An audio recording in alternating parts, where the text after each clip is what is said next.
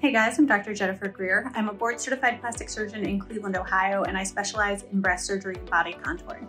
I want to talk to you a little bit today about what sets our office apart. I have an all-female staff.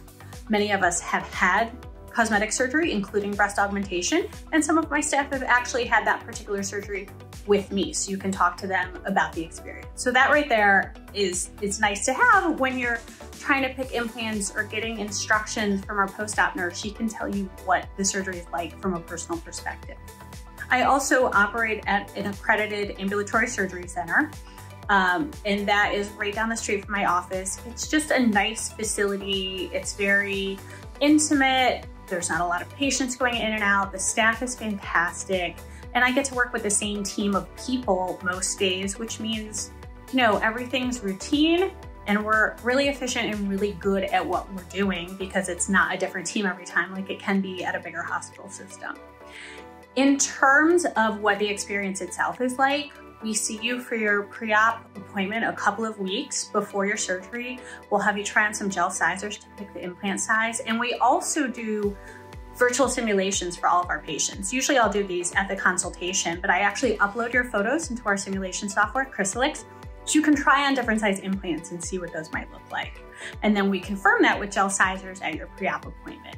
We have implants on consignment, which means we have a whole room of implants in the back. So if I discover we need a different size or you have a last minute change, we can accommodate that. We don't have to order implants from the manufacturer and wait for them to arrive.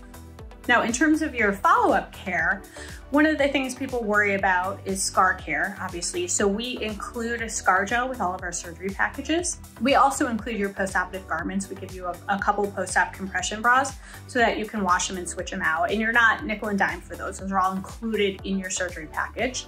If any of the scars raise up or thicken, then I can do steroid injections or we can do laser treatments. It's not common, but if it happens, again, that follow-up care is included with your surgery package. And then long-term breast implants aren't there forever. They do need to be monitored and checked. And with silicone implants, you need an ultrasound or an MRI to look at the implant integrity and make sure it's intact. And that's something that we offer to our patients, included forever, all of your follow-up visits. We actually have an ultrasound right here in the office.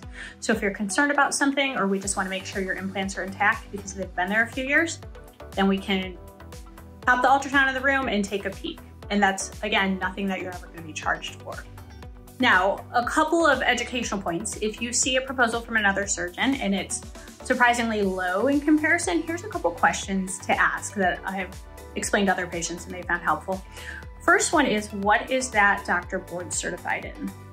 You may not realize it, but physicians can be board certified in otolaryngology and do breast augmentation. I've seen it happen, but they're not going to be board certified in plastic surgery. They may have a certification from the Board of Cosmetic Surgery.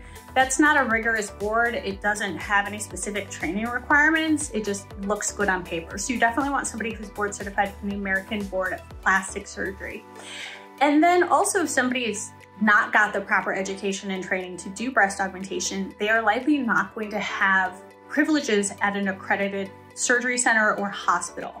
If you aren't trained as a plastic surgeon, hospitals aren't going to give you operating privileges to do breast augmentation. So that's something you can always ask your surgeon, hey, where do you have hospital privileges to do this? Now, although I do all of my operations at a surgery center because it's convenient and it's a great experience, I have operating and admitting privileges at a hospital nearby as well. So if there were a complication, I could admit you there.